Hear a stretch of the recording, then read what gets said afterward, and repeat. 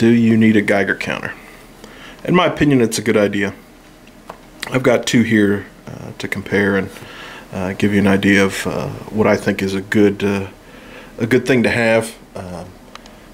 Oftentimes, when people that know me find out I have a Geiger counter, and actually I have two, but when they find out I have a Geiger counter, they think it's a little weird and wonder why I have it.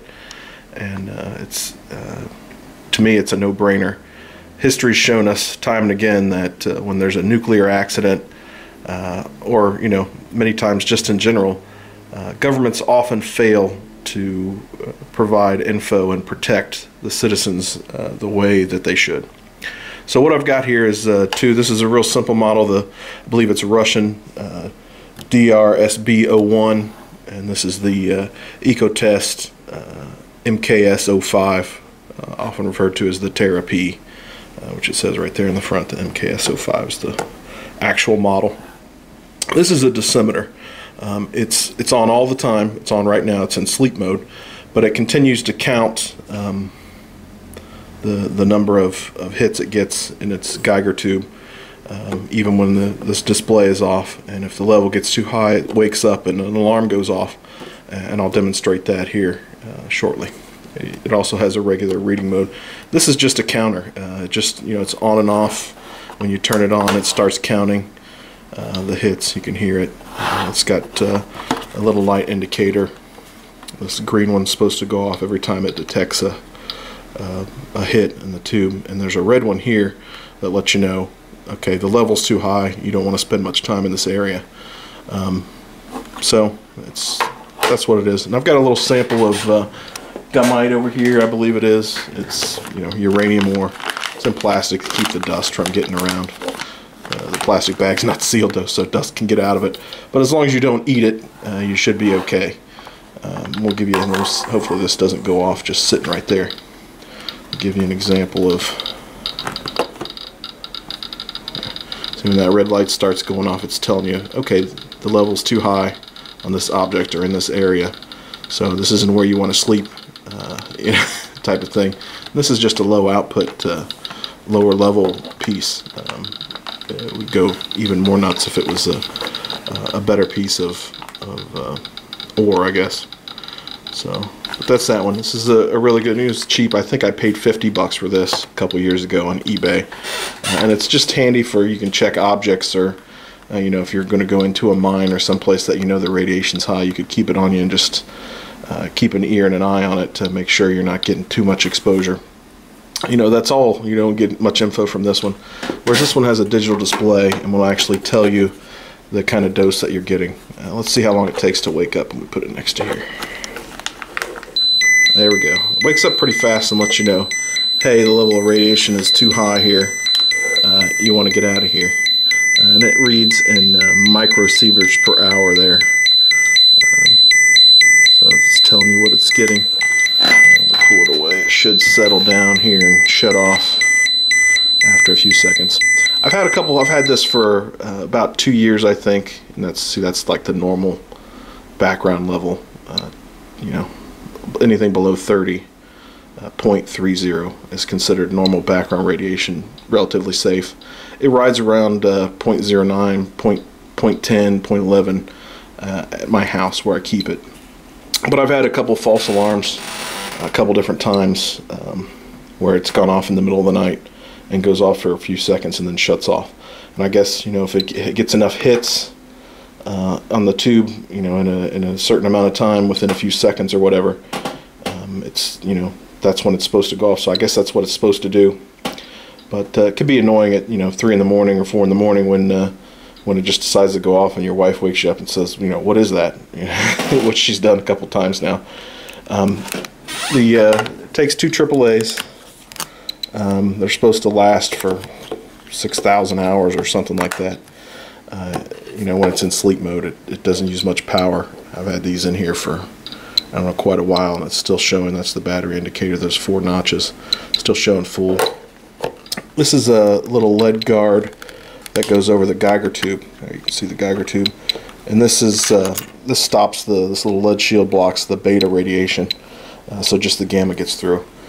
So if you want to take a beta reading, you pull that off, and it exposes the Geiger tube there. You know, the beta stuff is usually in dust, doesn't travel very far, those rays, so you'd only really want to remove that in a specific situation where you've got some radiation present and want to see what the total reading you're getting is. So you can see the number go up just sitting next to the ore here, and as you get closer, of course, it'll go up. That number updates like every 10 seconds or something.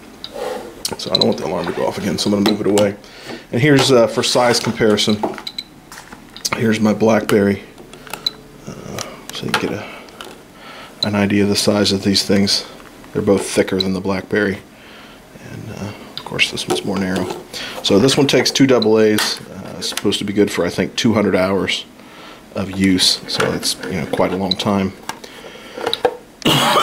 when you actually have it on. This one seems to respond a little quicker as it gets close to something than maybe this one does. That's pretty quick too, I guess. The alarm's going to go off on me. So there you go.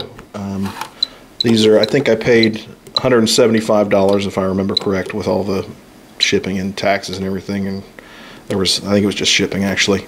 I had to get this one from the Ukraine. And this one I got on eBay, and like I said, I think it was 50 bucks. So there you go.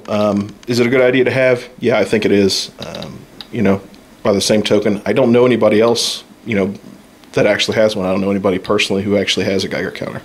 So, some people will think it's weird. Who cares? Don't tell them if you don't want to. The day after a nuclear accident or an attack or something like that, it's too late. You won't find one. They're hard to find locally, in my area anyways, in Ohio, in the U.S. If you lived in the Ukraine, you could probably go into the dime store and pick one up. So it's, it could be different in different areas, but if you wait till the day after something happens, it's too late. You're not going to get one in a timely manner. And if you do find one, there's a good chance that somebody's going to try and gouge you on the price. And I don't sell Geiger counters, but it's something I think everyone should have, just to protect yourself. Because if you're going to count on the government to look out for you, to me, you're just taking a big chance there. So if you have any questions, let me know. Be happy to help you any way I can.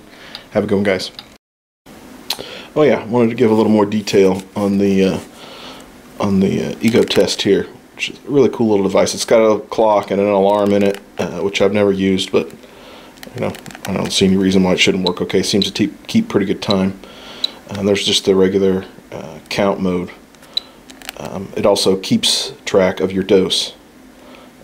That's a dose that's been accumulated over maybe the last year. I can't remember how long it's been since I replaced the batteries or reset that. You can set the threshold. This threshold button here on the left will let you set the alarm threshold, of course, which is set at 0.3 microsieverts per hour, or the threshold's down there at the bottom. There it is. 0.007 millisieverts in a 24-hour period is what the threshold's set at, or 0.3 microsieverts per hour. So you can adjust those. If you set them to 0, I think it just goes into a live count mode with no alarm set. And there you go. Handy little device to have. I keep it on all the time. I keep the batteries in it all the time. With the 2 false alarms or 3 false alarms that I've got in the last 2 years, I don't consider it a big deal. Now my wife may see different. It's, freaks her out in the middle of the night when the thing goes off. What's that alarm? She wonders, and I've told her a couple times, and the next time I'm sure she'll do the same thing. What is that? So that's the deal. Yeah, if it's going to bother you, you may not want to keep it in your bedroom like I do. Keep it in a study or in the kitchen or somewhere else. Maybe on a windowsill away from your bedroom. So then maybe it won't bother you. Yeah, Geiger counter dosimeter. Good idea to have these things, in my opinion. If you enjoy the video, hit the thumbs up button. Don't forget to visit my channel and subscribe. Thanks, guys.